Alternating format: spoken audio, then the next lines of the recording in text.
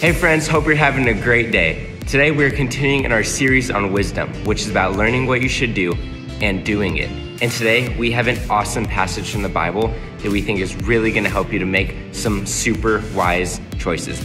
But first, you know what time it is, so dust yourself off, stand up. It is time to do some praise and worship.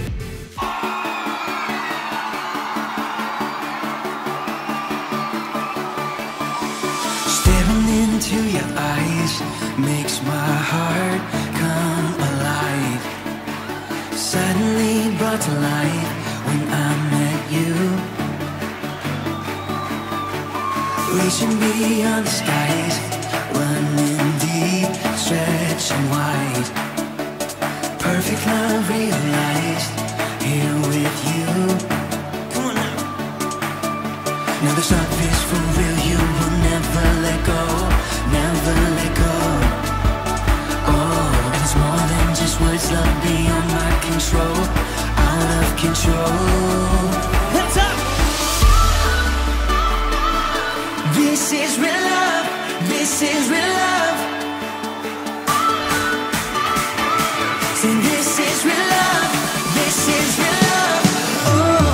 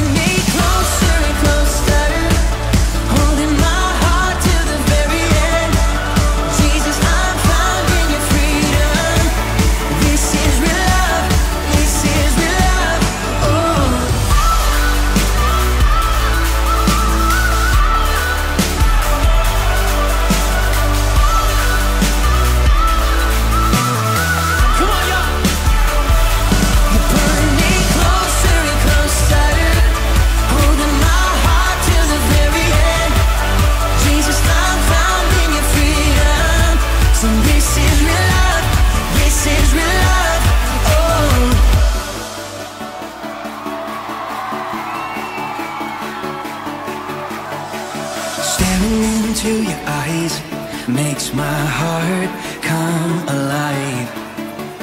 Suddenly brought to life when I met you.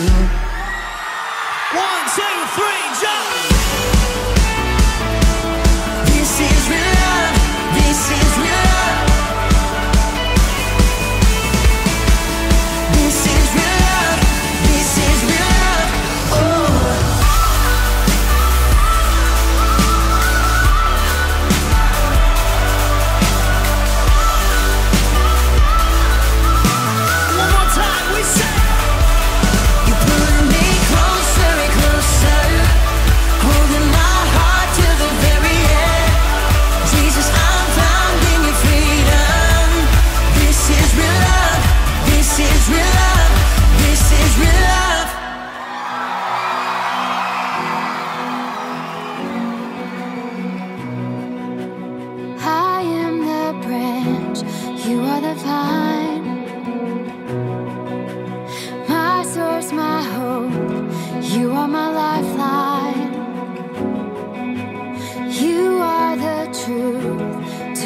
Questions and peace to my unsure heart. Jesus, you are the way, you are the truth, you are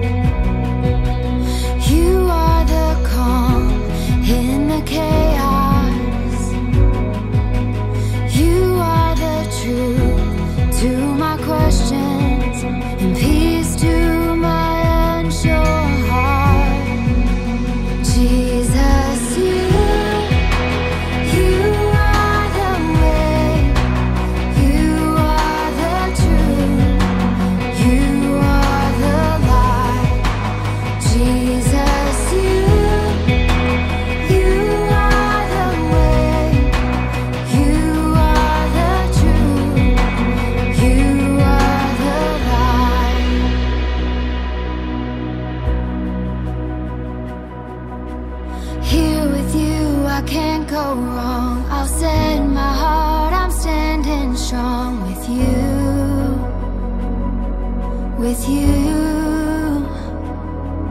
I know that you will never change. You're by my side, I will remain with you. With you. Here with you, I can't go wrong. I'll send my heart, I'm standing strong with you. With you. I know that you will never change. You're by my side, I will remain with you. With you. Here with you, I can't go wrong. I'll send my heart, I'm standing strong with you. With you. I know that you will never change. You're by my side, I will remain with you. With you, Jesus, you are the way, you are the truth, you are the light. Jesus,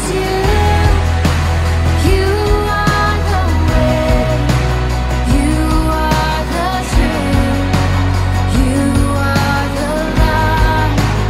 Jesus, you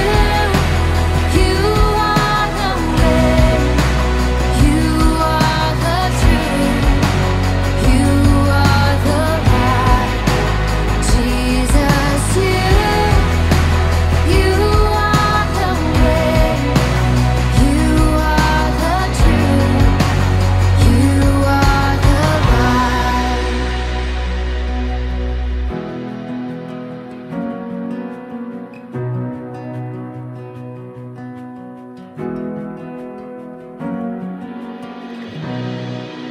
Hey friends, Miss Lisa here. We're gonna do our memory verse. This is our first time doing it this month, so stand up and let's do it together. If any of you needs wisdom, you should ask God for it. He will give it to you. God gives freely to everyone and doesn't find fault. James 1:5. That was great. Now let's do it one more time and a little bit louder. If any of you needs wisdom, you should ask God for it. He will give it to you. God gives freely to everyone and doesn't find fault. James 1:5. Great job. Now we're gonna go and have our story time. The Bible. It's 66 books of history, stories, letters, and poetry that fit together to form God's one big story. The epic adventure of how He created us and loves us so much that He made a way to rescue us. As we travel through the Bible, from Genesis to Revelation, we discover people who met God and found their lives changed forever. Now, for an amazing story.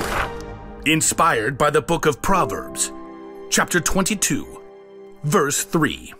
When Solomon became king as a young man, he asked God for one thing: wisdom. And God made him one of the wisest men in the world. Years later, many of Solomon's wise sayings were collected and written down in the book of Proverbs. Check out these wise words in Proverbs 22:3. Wise people see danger and go to a safe place, but childish people keep going and suffer for it. There's a lot to discover in these few short lines. First of all, it's important to remember to take time in your day to stop. Oops! It's easy to get so distracted that you don't stop to take a breath and pay attention to what's going on around you. Second step, think. Look around you, look ahead. Do you see danger? Ask yourself, if I keep doing what I'm doing, what's going to happen? If I say the first thing that pops into my head and talk back to my mom, well, that might just lead to a week of no screen time. If I keep playing this video game and playing instead of studying, I might bomb the test. If I ignore the sign that says, playground closed for repairs, that could mean a trip to urgent care. God doesn't tell us the future, but he has given us the common sense to think through what is most likely to happen right now based on what's going on around us. Oh, which brings us to our third step. Act. Once you've taken time to stop and think it through, it's time to make your move. Maybe you realize the safe place in this case is to hold your tongue and say, "Yes, ma'am." Maybe your safe place is setting a timer for only 5 more minutes of game time before you study. Maybe your safe place is to walk right past that closed down playground, no matter how cool it looks. Foolish people barrel ahead without pausing to think. Wisdom stops, thinks, then acts. From the very beginning, God designed people with the ability to think and act according to His wisdom. And that's still true for each one of us today. So don't forget to stop, think, and then act. And as Solomon reminds us, wise people see danger and go to their safe place. But childish people, they keep going and suffer for it. From the very beginning, God designed people with the ability to think and act on the wise choice. With God's help, we can stop, think, and act on the wise choice. The safe place isn't always the easiest place to be, but when God is with us, we know that we will always arrive at the wisest decision. At times, this will be really easy, but other times, it'll be very difficult.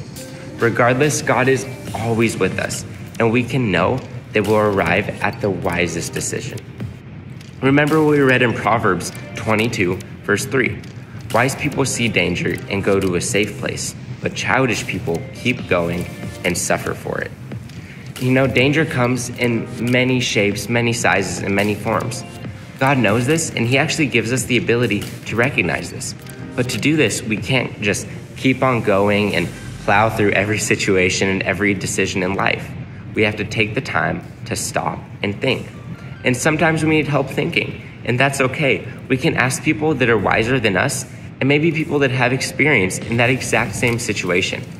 But once we learn from them and we know what the wise decision to make is, we then can act and go to that safe place that we have. So we're gonna pray now. Dear God, I thank you that you are the one that always gives wisdom, Lord. And I thank you that even maybe when we don't feel like we're hearing from you or we don't know what to ask from you, we have friends and family members and mentors and just older people in general who will help us to know what the wise decision to make is. Lord, we know that there are a lot of difficult decisions in life, and I pray for everyone watching this who is facing a really difficult decision right now. And I pray that you would just impart wisdom to them, Lord, that they would know what the decision to make is, that they would have peace and a calmness that can only come from you. We love you so much, Lord, and we thank you for all that you've done for us. In your name we pray, amen. Hey, well, I've had such a fun time with you on this series of wisdom, and I know I've been learning a lot. So I hope you've been learning a lot as well. And if you want, you can comment or let us know, what did you learn about making wise decisions this week?